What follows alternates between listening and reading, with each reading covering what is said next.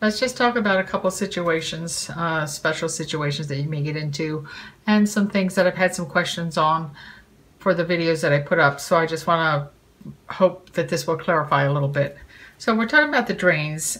If it's coming out through the incision, all the doctors I had worked with had put the drains, when they were coming out, in the corner of the incision. The blue is the drain, the black is suture, and the red is the skin edge.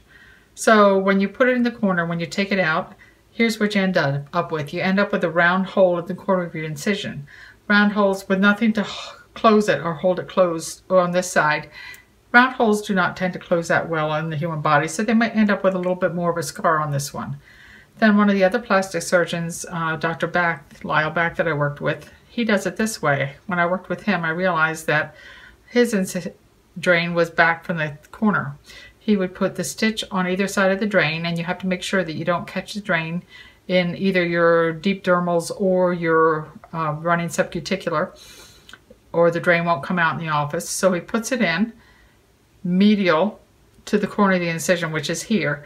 And then when he takes it out, here's where the drain was. You have a stitch on either side, and the incision is continuing along, so you end up with a nice straight line. Now I had this on my video, but maybe you can see it closer. So you see here, I don't think I've done my running subcuticular here yet on this one. This is just deep dermals, but that's how close you can get them. So I do deep dermals here, keep it medial to the corner of the incision, and you can see how if you pull this out, that this would be a nice straight closure that this would want to close. I do a couple interrupteds here, and then I do a simple interrupted on the outside lateral to this, and here you have running subcuticular. But you can see how that would close much better than if you had it on the corner of the incision. So on my running subcuticular, I've given it my own name because there are two different approaches that I've known that I do for this, and so I name it according to what the suture looks like when I do it. I have the Z-stitch, which is the one I use the most, and this one will actually give you a bit of a stronger closure because it covers more of the incision. There's more suture to hold it together. The box stitch, some people I guess use this all the time. I've seen this used on fan and steels when you don't have as much tension on the incision. That would work well. But if you have something with a lot of tension, I would suggest doing the Z stitch. So on the Z stitch, remember in the corners, you don't want to take big stitches. You start out here, and if you then you have to start with go back to the other corner, and then here, and then you're going to go up with your needle to just beyond where your last stitch was.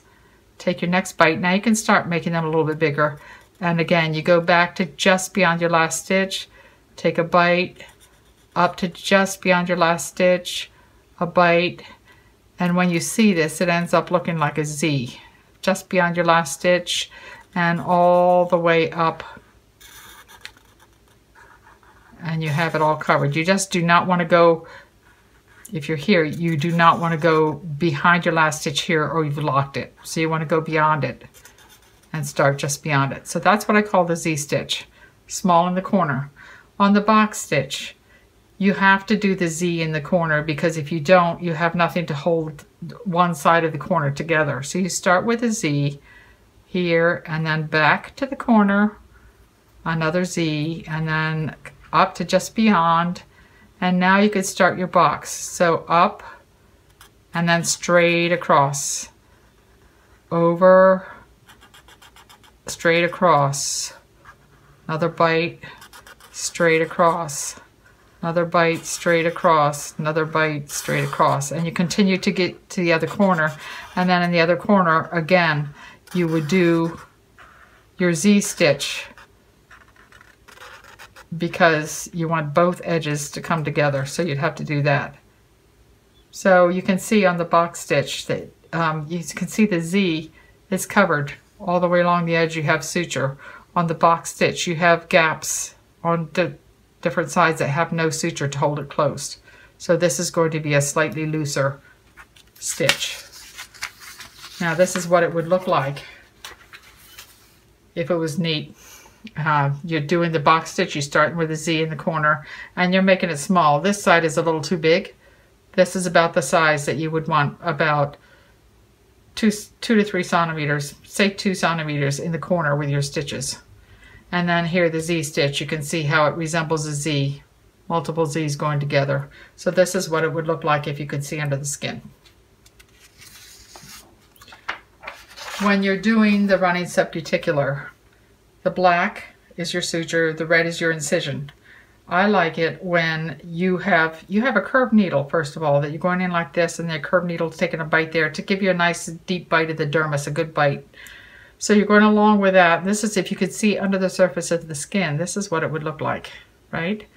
So you have your incision edges that you've got to meet very nicely.